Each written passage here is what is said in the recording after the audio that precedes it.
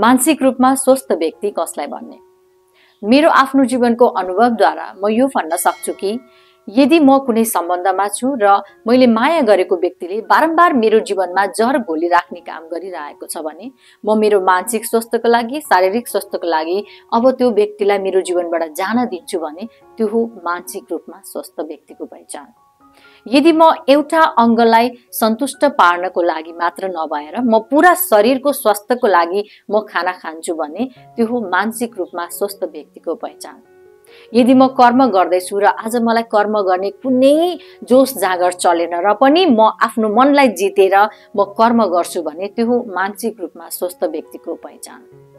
त्यसैले आजको वर्ल्ड भनेको यस्तो छ कि हामीले मानसिक रूपमा स्वस्थ हुनै पर्छ। तर आज हामी प्रत्येक दिन एउटा यस्तो काम गरिरहेको छौं जसले हामीलाई मानसिक रूपमा स्वस्थ होइन, हामीलाई यति कमजोर व्यक्ति बनाइरहेको छ।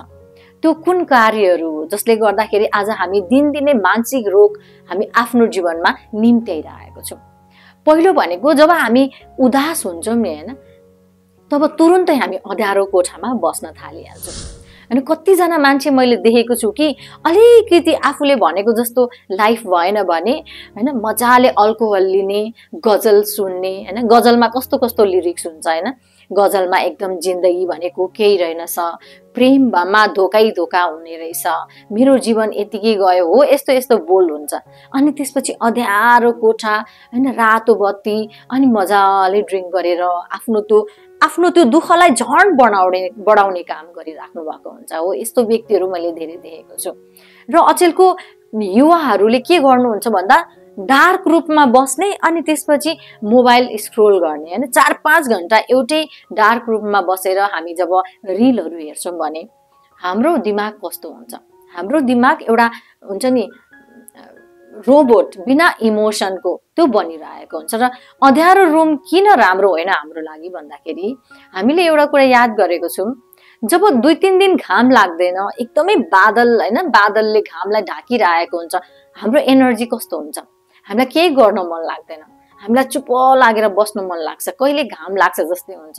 तर जब बिहानै हामी एउटा सनी डे फिल गर्छौं हैन, पुरै घाम निस्किरहेको हुन्छ, ओहो हामी यति धेरै एक्टिभ भइरहेको हुन्छौं, हामीलाई घर सफा गर्नु मन लाग्छ, हामीलाई काम गर्न मन लाग्छ, मजाले सब कुरा बाहिर निस्किन मन लाग्छ भनेपछि यो एनर्जी कहाँबाट आउँदो रहेछ भन्दा सूर्यको किरणबाट हामीलाई एनर्जी आउँदो रहेछ। र हामीले यो पनि बिर्सिनु हुँदैन कि हामी भिटामिन डी जस्तो यति राम्रो कुरा हामी सूर्यको तापबाट पाइरहेको हुन्छौं हैन। जब हामी उज्यालोमा बस्दिनौं नि तब काहीँ न काहीँ ब्रेनले पनि केही गर्न रुचाउँदैन हैन, ब्रेनमा त्यो एउटा एक्टिभ फुर्ती भन्ने कुरा आउँदैन। त्यसैले अँध्यारो कोठामा म्याक्सिमम हामी बस्ने बानी छ भने काहीँ न काहीँ हामी ब्रेन ड्यामेज गर्दैछौं, हामी एउटा मानसिक रोग आफ्नो जीवनमा निम्त्याउँदैछौं। अर्को हामीले सबैभन्दा ठूलो गल्ती के गरिरहेको छौं जसले गर्दा हाम्रो जीवनमा मानसिक रोग हामी निम्त्याइरहेको छौं, डर त्रास भय जस्तो भावना हामी निम्त्याइरहेको छौं भन्दाखेरि हामी बिहान उठेर नै नेगेटिभ न्यूजहरू हेरिरहेको हुन्छौं, न्यूज पेपर हैन, न्यूज च्यानलहरू हेरिरहेको हुन्छौं। हामी संसारको घटनाहरू हामीलाई थाहा होस् भन्छौं, तर यो हामीले काहीँ न काहीँ ब्रेनलाई ड्यामेज गरिरहेको छौं। यदि हामीलाई हाम्रो सबकन्सियस माइन्डको एउटा फंक्सन हामीलाई थाहा छैन भने मात्रै त्यो व्यक्तिले यो काम गर्नुहुन्छ। जुन दिन सबकन्सियस माइन्डको हैन काम कस्तो हुन्छ भन्ने थाहा पायौं नि हामी यो गल्ती कहिले पनि गर्दैनौं, किनकि हाम्रो सबकन्सियस माइन्डमा बारम्बार कुनै कुराहरू हामीले दियौं भने त्यो सबकन्सियस माइन्डले राम्रो हो नराम्रो हो केही पनि हेर्दैन, बस तथास्तु भन्ने काम गरिरहेको हुन्छ।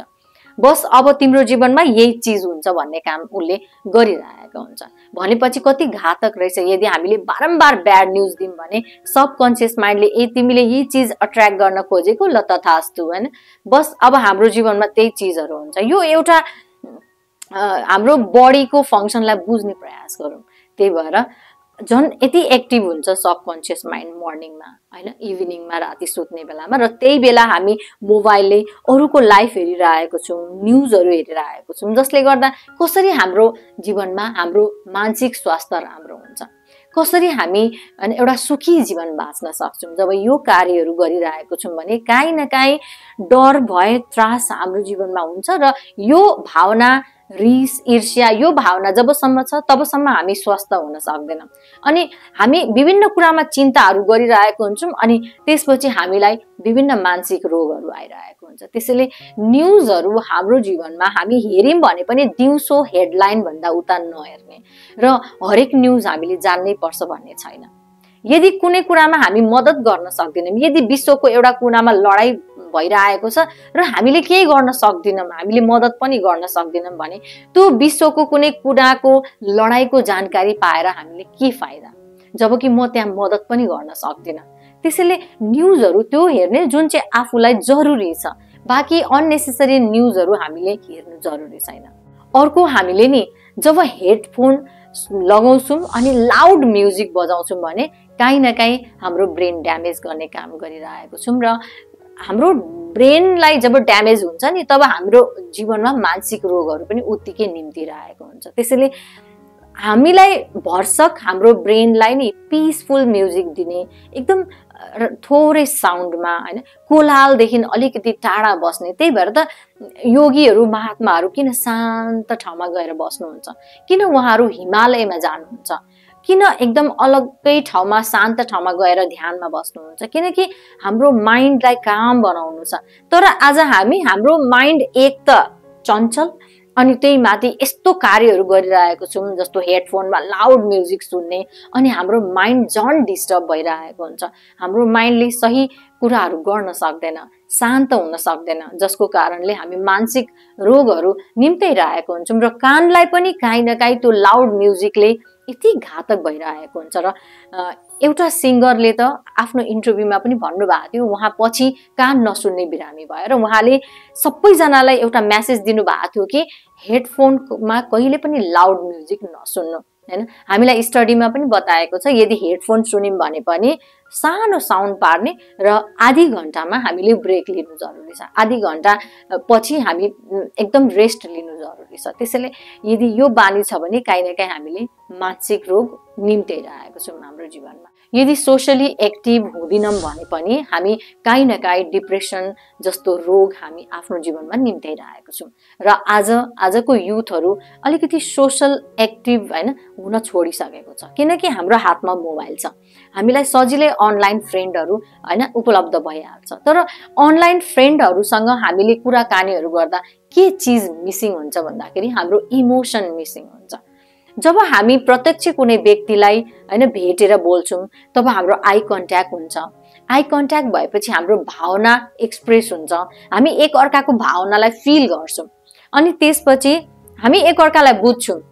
तर जब अनलाइन हुँदै जान्छ नि तब हामी कुनै पनि ह्युमनको भावनालाई बुझ्दिनौँ, किनभने अनलाइनमा हामी एक अर्काको एक्सप्रेसन पनि बुझ्दिनौँ, हामी आई कन्ट्याक्ट पनि हुँदैन। ल अहिले त भिडियो कलहरू हुन्छ, तर पनि एक अर्काको इमोसनको लागि हामी ह्युमनहरू एक अर्कासँग हैन कुराकानी गर्नु जरुरी छ र त्यो आज बिस्तारै बिस्तारै घट्दै जाँदैछ।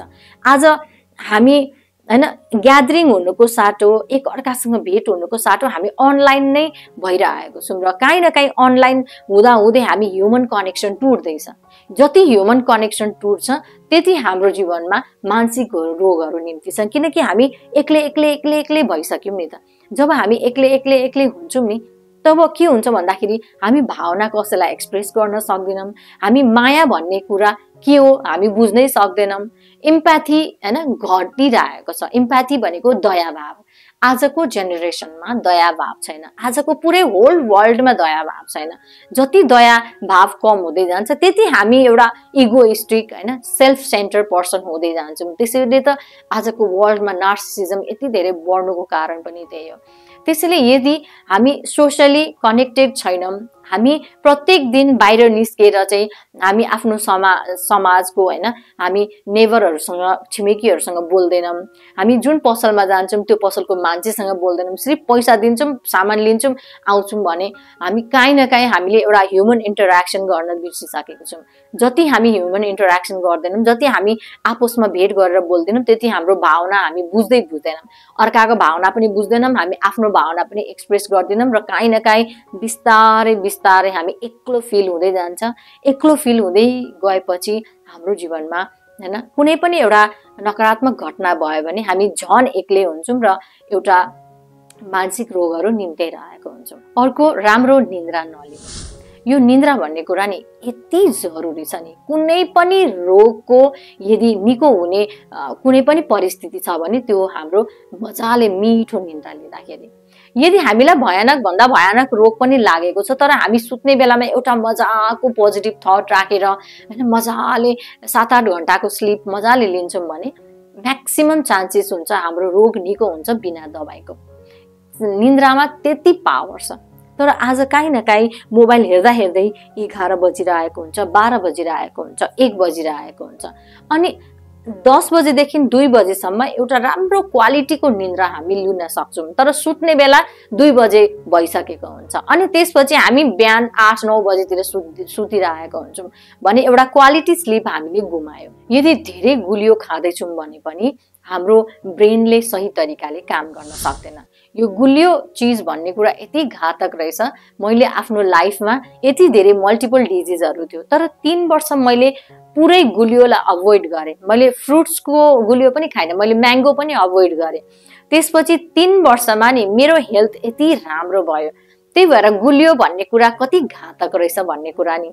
त्यसैले धेरै गुलियो खाँदैछौँ भने काहीँ न काहीँ स्टडीले बताउँछ कि हाम्रो ब्रेनले सही तरिकाले काम गर्दैन, कि त हाम्रो ब्रेन एकदमै हाइपर एक्टिभ भइरहेको हुन्छ। जस्तै धेरै गुलियो खाने बच्चाहरू विदेशमा यति हाइपर एक्टिभ भइरहेको हुन्छ, उनीहरू तुरुन्त जे पनि गर्न सक्छन्, तुरुन्त उनीहरू यस्तो यस्तो एक्टिभिटीहरू पार्टीहरूमा देखाइरहेको हुन्छ किनकि उनीहरू म्याक्सिमम गुलियो ड्रिङ्क्सहरू खाइरहेको हुन्छ। त्यसैले गुलियो चिजलाई अभोइड गरौँ राम्रो।